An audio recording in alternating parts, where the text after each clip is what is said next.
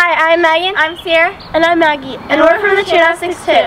Welcome to Flipping Friday. Today we're going to be coming back with a tutorial, which we have not done in a long time, and we're going to be showing you guys how to do a back handspring. So let's get started.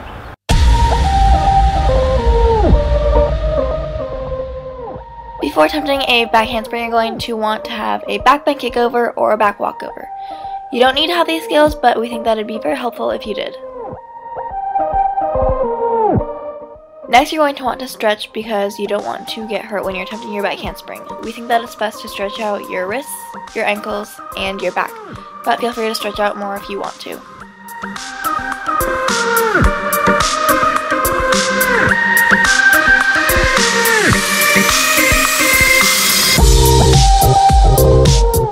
We think that you should work on a back limber before you attempt your back handspring, so if you can't already do a back limber, here's a brief tutorial.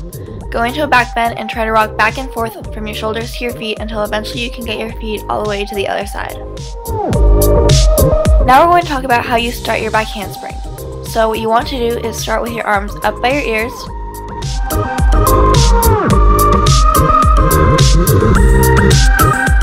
Next, you're going to swing your arms down and squat at the same time. This is going to help you get your power for your back handspring. Then you're going to swing your arms back and jump.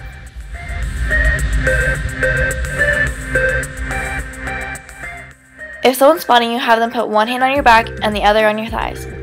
The hand that's holding your back is going to support your back and the other hand is going to throw your legs over. If you'll have access to a trampoline or tumble track, you should also try doing your back handspring on there. For the start of your back handspring, make sure you throw your arms up by your ears instead of waiting and keeping them not by your ears, because if you do that, you're going to probably hit your head. When landing your back handspring, make sure you look at the ground so that way you don't fall. Also, make sure you have blocks so your hands don't just stay on the ground. You want to make sure that you push off your shoulders so that your hands are off the ground. And finally, take all the extra power and rebound at the end of your back handspring. Here are a few clips of our back handspring so that you can maybe just get more of a visual representation of what your back handspring should look like. We hope you guys enjoyed this video and thought that it was really helpful, and we hope you get your back handspring very soon. Good luck! Since today is Flipping Friday, that means there's a new TC2 crew member of the week. So this week's TC2 crew member of the week is...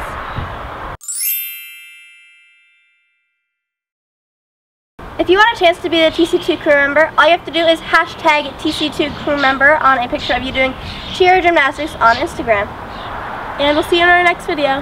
Bye!